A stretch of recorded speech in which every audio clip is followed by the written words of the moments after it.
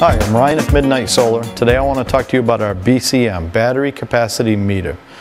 Before I go into detail, I just want to get rid of that. I'm going to stick that down in there. Okay, now that we've gotten that out of the way, I want to talk about the BCM. I'm going to go ahead and pop this baby open. Got easy two-wire hookup. Battery positive, battery negative.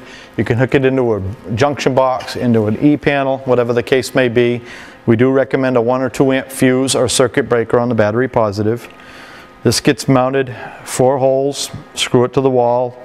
However you mount that, wire gets routed accordingly. The only user setting in the BCM is a jumper. The jumper allows you to select between AGM, gel, or flooded. I won't go into details on the jumper settings or the voltages that they adjust. That'll be in the manual.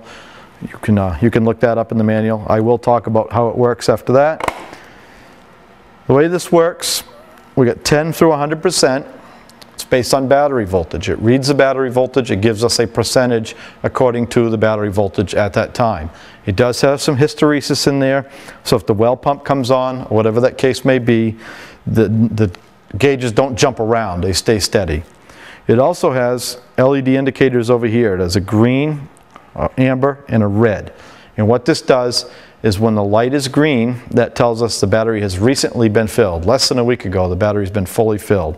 If it's yellow or amber, that means it's been a week, at least a week since the battery's been full. If it's red, that means it's been at least 2 weeks since the battery's been full.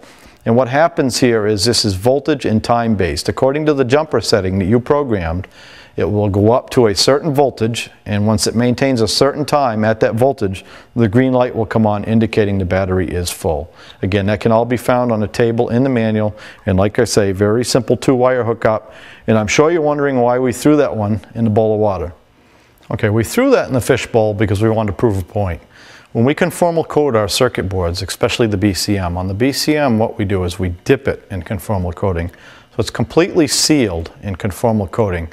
That dries into a nice case or shell that seals the whole board. It makes it impervious to water. And as you can see, it's still working just fine underwater in the fish bowl. Until next time, I'm Ryan of MidNite Solar.